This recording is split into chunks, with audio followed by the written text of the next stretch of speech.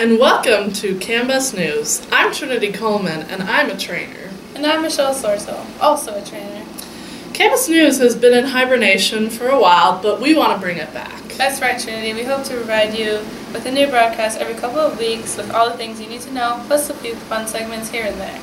To start off with some announcements, we currently have 69.3 open hours, so if you're looking for some new shifts, come on up to the hub and sign some on.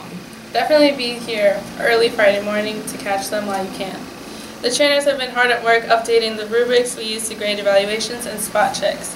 If you want to take a look at what you will be graded on, those rubrics are linked in your most recent safety team email. That's good to know.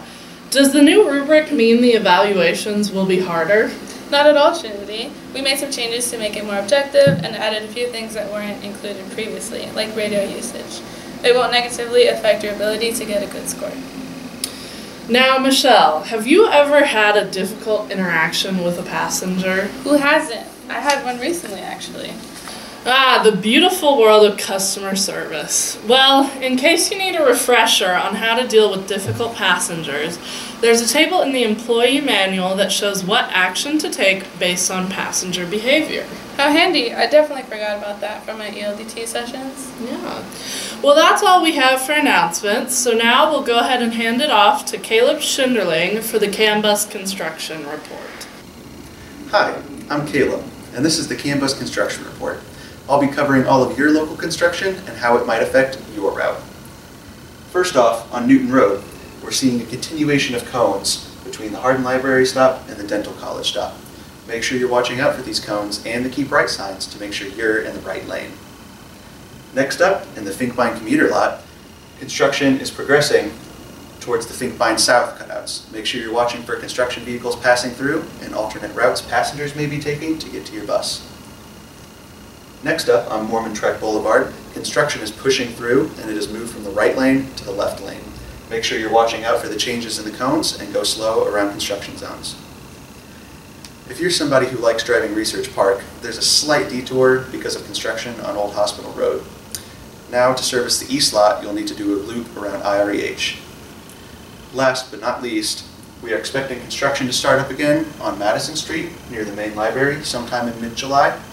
We'll have more information on this as time progresses. That's all for the CAMBUS Construction Report. I'm Caleb. Back to you, Trinity. Thanks, Caleb, for that report. If you have any questions about construction or want to see a reroute map, look at your safety team email or ask the dispatcher about it when clocking in for a shift. Moving on to our next segment, support shoutouts. We plan to interview a few support members on each broadcast so you can get to know them and put a face to the name. Or if you're like me and bad with names, a name to the face. Okay. Alright, here's our fellow trainer Mary interviewing Vivian. Hi, this is Mary. I'm here with Support Shoutouts. Do you want to introduce yourself? Yeah. Hi, I'm Vivian. I am the dispatch supervisor. And what are you studying? I am going into my 4th year. I'm studying environmental science and geographic information science. Awesome. And can you tell me about one of your standout CAMBUS memories? Yeah, I would say my favorite memory from studying at CAMBUS is my first ever dispatch shift. A lot of things happened during that time, so it was just, yeah, really memorable. And if you could live in any fictional universe, where would you live and why? I would say Avatar. I think the movies are great, so yeah. So great to learn more about our fantastic support team. Wrapping up, we wanted to make CAMBUS News interactive and fun for all the drivers at CAMBUS. So, at the end of each broadcast, we will ask a question about CAMBUS policy. That's right, Michelle. And the first person to comment under the video with the correct answer will receive candy in their mailbox. Just make sure that your username has your full name in it, or you comment your name along with the answer. This video's question is, what is the 10-7 rule? That's all we've got for you this time. Join us in 2 weeks for more news and fun segments. I'm Trinity. And I'm Michelle. And that's a wrap on this week's CAMBUS News.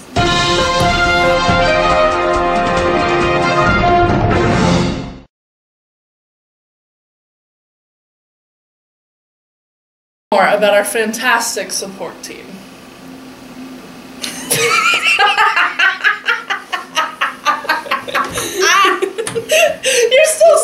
there salty about me taking that. You're like, I'm not even saying my line. I'm mad.